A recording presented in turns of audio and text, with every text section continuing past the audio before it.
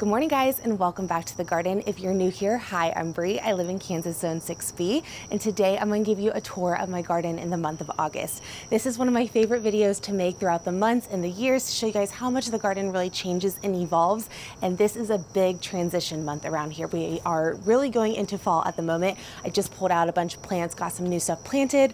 There's stuff kind of at the tail end, and there's also stuff that's really about to produce. So there is a lot to talk about today, so let's just go ahead and jump right into it. So as always, let's go ahead and just start out in the front. So I have some beautiful Goldie Honeys at the moment, but I really feel like these will not be here probably in a few weeks time. A lot of my sunflowers are really starting to clonk out. I started to really hit probably peak bloom I'd say about 2 weeks ago now. So all the sunflowers are really starting to just clonk out, but I did plant out a few more that should bloom right before our first average frost. So I'm hopeful. This was the plan. I really wanted to have sunflowers blooming throughout the fall season. I took a lot out. I got some beans planted. I got some peas planted around here, especially in the insides of the trellis where it does shade out a little bit. So this is one of my most sunny areas. So I didn't want to put too many like cool weather crops around here. So I did plant a lot of green beans in this area. So if I had any nooks and crannies, I pretty much was just placing a green bean because that's the lovely thing about green beans. They don't take a lot of space. And if you have these little pockets that you have some space in, just stick a bean. So that's one thing I did around here. And then I obviously have my pink bumblebee plant, and I've been harvesting this so much. I've been freeze drying so many cherry tomatoes, and I'm so excited about the storage I'm getting for winter. I really love how they reconstitute when they freeze dry, and it's really like using pretty much a fresh tomato, especially when I'm doing it for like my pasta and pizza recipes. I'm so excited about this because these tomatoes are so amazing. I think I probably have one or two on here that probably need picked. I've picked so many lately, but there actually is a few that I could go ahead and pick. But this pink bumblebee is just a beautiful striped variety, but the inside is so red and it's so flavorful, and nothing compares to this tomato. And I really hate buying cherry tomatoes in the off season. I just hate buying tomatoes in general. They just really aren't good. So I'm really excited about freeze drying a bunch of these this year. Another thing I did in this space was I went through and really pruned up my zinnias, hopefully to get another round of blooms. They're looking so good at the moment. They were not looking too hot. We had a really hot stretch there at the end of July. We were really mild going into July, and I'm sure I probably mentioned that in my garden tour, but at the end of July we had feel likes of over 100 for like a week and a half, 2 weeks. So it was really hot, and a lot of the plants that have been in the garden for a while were starting to struggle. But so I'm really excited to see what these do here in the next few months, because we do still have a good amount of growing time. Our first expectant frost around here is October 16th, and I believe we're probably sitting at like 66, maybe 65 days at the point of making this video. So I do have a lot of my fall stuff out, but I will still be planting a few more things, like another round of like lettuces and spinaches and bok choy. I do need to get that in the ground pretty soon, but that's also some things that I'll be planting out. I do really need to deadhead this one sunflower. Let me do this real fast. Ooh, let's see. I don't want the squirrels to get it because I keep letting these die back, and this has been die back for a while, and I'm really shocked a squirrel hasn't got it yet. Oh, beautiful. I've been trying to save more Goldie Honeybear seeds, especially since that one was a volunteer. Wow, those are some beautiful seeds. Awesome.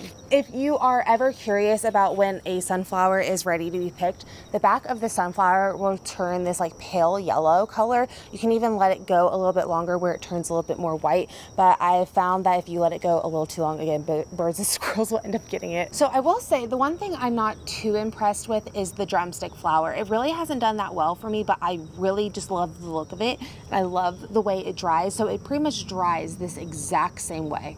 So I already have like a stash of probably like 7 or 8 of them that are dry. I'm trying to do a dried bouquet of them, but they really haven't produced too much. I had a really hard time getting the second leg started. I had a whole plant clonk out, and this is the only one that's like really producing for me. So I'm going to give them another chance, but this one was not a favorite so far this year. So far I've had a pretty good year with peppers. This was the year I really wanted to redeem myself with bell peppers, and so far I feel like I have gotten some beautiful bell peppers. I haven't gotten that many. I would say at this point I probably got about 7 of them as like a ripe bell pepper. I do have a few more really going on these plants, but the last few years I have just not done pretty much anything with bell peppers, and this year these bell peppers are beautiful. I'm getting like big, beautiful, red, store-bought quality bell peppers, so I'm very happy about that.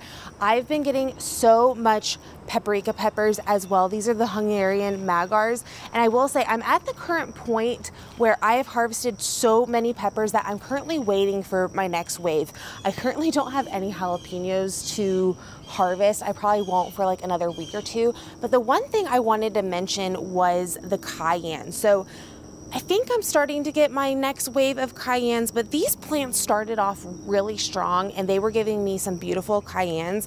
Then out of nowhere, I was having the issue where they weren't fully like maturing. I don't really know how to explain this, but like they would start to ripen and then dry out on the plant, and I had no idea what was going on. The one thing I don't like about this variety either, I believe this is the Red Rocket variety.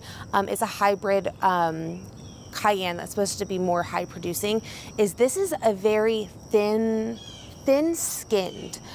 cayenne pepper, which is great for drying, but it's very, very hard to prep.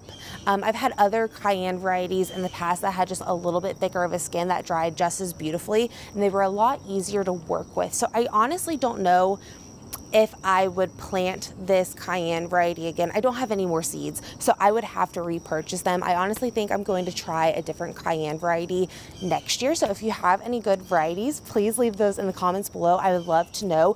But yeah, I have cayennes, jalapenos. I also have a serrano plant over here, and serranos, they produce like crazy. So I really would like to get one more batch of salsa made. I did one batch of salsa and it's a little bit more mild, and I want to make one more batch hot, and I want to do mostly just jalapenos and serranos for that salsa. So I'm currently waiting for those to be put on. But overall, this has been a pretty good pepper year. I honestly can't complain about the peppers. So this is a really fun thing. My squash plant was, I would say, a volunteer, because I planted squash, but then I didn't plant squash. I pulled the squash, planted these carrots. Then once I planted the carrots, this guy popped up, and I was like, well, I'm gonna leave it. So this was out a little bit.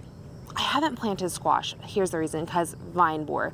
I kind of given up on just your basic everyday green squash, your zucchini squash, because vine borer is a pain in my butt. But I didn't plant this, so I was like, you know what? We'll see what happens. This is going to be complete toss-up. I don't know. I didn't know. So there's a window with vine borer, and I didn't know if this really kind of got seeded out. Well, either way, this week, it was like, what, I think it was 2 or 3 days ago, I came out here and I noticed the bottom of the vine right here was not looking so hot, and that's like your first indicator for vine borer. I did surgery on this plant. I completely cut open the base, or like the stem, and like pulled it apart. Here, let me show you the wound. I've kind of covered it up. I need to put some more dirt over here. You can see my little wound area right here. I cut this open and I was able to get 4 vine borer out. I even cut these 2 leaves off, and I was able to get vine borer out of like those little nuggets. So I was able to find all of them, and this plant honestly hasn't been struggling, which I'm kind of shocked about. This is the first time I've really just like, it took me 5 seconds to do a little surgery on the zucchini. And since this was such a kind of experiment anyway, I was like, you know what, why not? I would love to get some zucchini. You can see there's some starting to form, but I'm going to put some more dirt at the base after this video, just to kind of help that stem, you know. But we've been pretty warm. This has got sunlight. I mean, it's not wilting. I was expecting it to wilt and probably die, since I've never done anything like that, but I honestly might end up getting some zucchini out of it. So another little volunteer in this area that popped up is a chamomile plant, which I'm not mad about. I also planted out another round of carrots over here. I originally planted out the other round, and then we got so hot and I just really had crappy germination. So I did another round. So hopefully these ones germinate a little better. One thing I love about this time of year is all of the trellises really filling out. You can see how much my trellis tunnel really adds some privacy to the backyard. And I love my trellis tunnel. It's one of my favorite things in the garden. So I was actually telling my husband the other day that instead of having the grow bags, we'll go over there and I'll explain this a little bit more, but instead of having the grow bags over there, I think I want to extend my tunnel another 8 feet. And maybe plant some like more tomatoes or something over there. So this is all tomatoes. These are San Marzanos. And one thing I've been noticing is my San Marzanos have been pretty small until recently. So I'm still not getting like the biggest San Marzanos. I've had the most beautiful Romas, but this is like the biggest San Marzano I've gotten. I don't know why, but I've not had the best luck with San Marzanos. So we'll see. It's really starting to produce. This is getting so much fruit on it and they all look really good. It's just for some reason I've had smaller San Marzano fruit. Typically those are some bigger tomatoes. So that's really interesting, at least. So I think I also have the sunflowers that I mentioned. I have a sunflower here, here, here. So I have 3. I planted out, what, 4 or 5, and I only got 3. I'll take 3 though. This one's doing really well.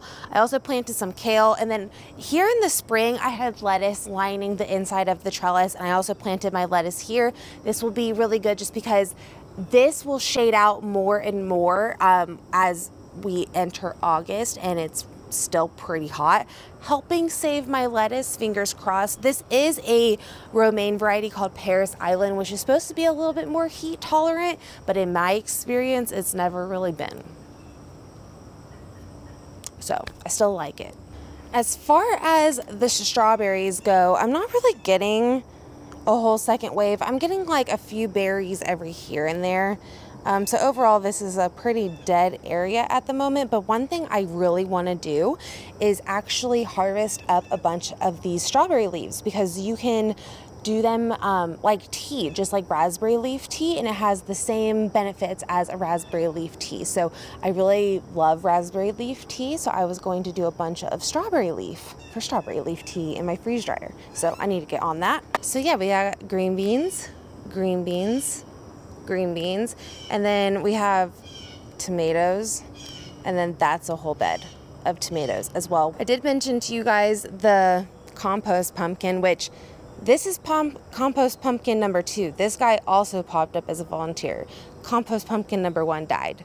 I don't know what happened. I've just been letting this thing kind of go, but this thing has really took off in the last week. So I'll be really curious to see if we get anything out of it. This is one of my favorite areas of the garden. This is my trellis tunnel. I like to call this area Trellis Ellis. So this is 5 cattle panels all together, and I like to add 2 more to where I would have 7, and it would be a 28-foot trellis tunnel. That was originally the plan, and then I didn't have enough cattle panels, and we don't have a truck, so these are a little bit harder to get home, but we did the 20-foot for the last 2 years, and it's been one of my favorite things. The loofah goes all the way to the end, and it actually just got to the very end, so I need to wrap it along the bottom, but you can see the loofah is just really starting to produce. I've actually gotten 7 dried ones already. At this point in the game, I would say probably whatever starts to form may not dry in time, and I'm probably gonna have a good amount of green loofah again, but that's fine. It's whatever. I'll still have probably a handful, maybe like 8 to 10 more probably dry out on the vine. But the loofah plant's been going crazy. So I also have cucumber here, watermelon here, cantaloupe, and a honey nut squash. So I've been getting a ton of cantaloupe as well. I've gotten, I've gotten 6 big cantaloupes, and they've been amazing. Sorry, I just found squash bug eggs, and I needed to make sure I snagged those. Okay, we're gonna put this right here to handle when I'm done. So we'll talk about that in a second, but the cantaloupes have been amazing. So I grow these big, beautiful cantaloupes. It's a variety called House Jumbo. I love this. So the first year I planted cantaloupe, I planted one called the Charente melon, which is a personal size cantaloupe almost. It's more of an heirloom variety, which the House Jumbo is also an heirloom variety, but it's just more of a personal melon. Was not my favorite. This House Jumbo though gives you these big, beautiful, just very delicious fruits. So if you are a cantaloupe person, I've had really good luck with that variety and I highly suggest it. This plant was actually seeds that I saved from last year's harvest, and I've just been really impressed by these melons, so I actually saved some more, and I'm getting another round of cantaloupe starting to form. I actually have a few sitting as we speak, and they will fully give me cantaloupe before our first expectant frost. So I also have a watermelon over here, which I forgot that this one detached itself yesterday. I need to take this one in. I also need to get the rest of this watermelon harvested as well. It's ready to go. So I'm gonna have a good amount of melon going on. We're finishing up our cantaloupe right now. I cut it all up and we've just been eating cantaloupe every day, and I love cantaloupe. So for the last 3.5 weeks, I've been having the squash bug problem. You guys keep laughing at me because I'm always out here with my torch lighter every time I make a video, making sure I get this. So I will typically search when I'm just going like this. This is one reason why I love growing vertically, because you can see eggs and squash bugs pretty easily. But someone left me an amazing tip that I wanted to share with you guys because I feel like this is going to be a game changer. So they suggested that when I water my squash plant, to make sure I'm watching the base of the plant, and the squash bugs typically like to hang out at the base of the squash plant. Yesterday alone, I was watering the one plant and out of nowhere 7 came out from the base. And this was after I already found 5 throughout, like looking and everything. So I've been missing, obviously, for quite some time that they were probably hanging out at the base as well. I watered the other side, found another 3 more. So like, it was really crazy how many I just missed because they were hanging out at the base of the plant. And then I also have mulch, and they were kind of just underneath the mulch, and I would have never seen them. So I love that tip. Thank you to whoever left that tip, because I really feel like this is going to be game changer. There was a few day stretch there where I didn't find any eggs or squash bugs though, and I was being really hopeful that they were done. I knew they probably weren't done, but I also have a good amount of honey nut squash. The honey nut squash is looking amazing. It's starting to turn color. It looks so beautiful. So I'm really excited about that. So this honey nut squash is a hybrid variety that is actually vine borer resistant. It's not squash bug resistant, but it is vine borer resistant. And I've had very good luck with this squash. So that's one reason why I grow it. And it is so flavorful. So it's more of a personal size honey nut or butternut squash, and I love to throw this with potatoes, and it adds a lot of just good flavor. It's so good. And with it being more of a personal size, with it just being me and my husband, I noticed that if I cut one of these up, it's like pretty much the perfect size for dinner. So I really love this variety. It's the 2nd year I've grown it, and as long as I keep the squash bugs away, I should get a pretty good harvest. I also have some green beans over here that are starting to trellis up. I have another wave of watermelon, and honestly, the trellis is just doing really well again. So honestly, I couldn't be happier. So I do have some okra over here as well, which I need to harvest before going into. I will say, I think if I want to do any type of preserving with okra outside of freeze drying, because my whole goal with the okra is to do pickled okra, which I was able to do 1 round of that last year. You just need such a big quantity to be able to can, especially with how much effort canning takes. You want to make sure your time is worth your effort. That was not worth my effort that year. But I almost think I need to be planting out double, if not triple the amount, letting them produce for a few weeks and then cutting the plants, because 8, even though it seems like a lot and you get a lot, you still don't have enough to truly can. So with preserving, I think that's something that I think what I might do, since I explained how I wanted to add these 2 cattle panel trellises next year, I think what I'll do with these grow bags is, these grow bags are really old. These were like one of the first things I bought 6 years ago for the garden. I might get rid of them, or I might try to line my fence up with different grow bags or different planters or stuff like that, to kind of help line the fence, maybe with sunflowers or okra, do a whole line of okra just to give me more space, because I think I really need to do double with that. I also have my elderberries here, which I still have not got planted. I need to plant them very soon. All right, so my tomato area, let's talk about it. So this area here is one of my in-ground places that I established, I think it was either the end of 2019 or the end of 2020.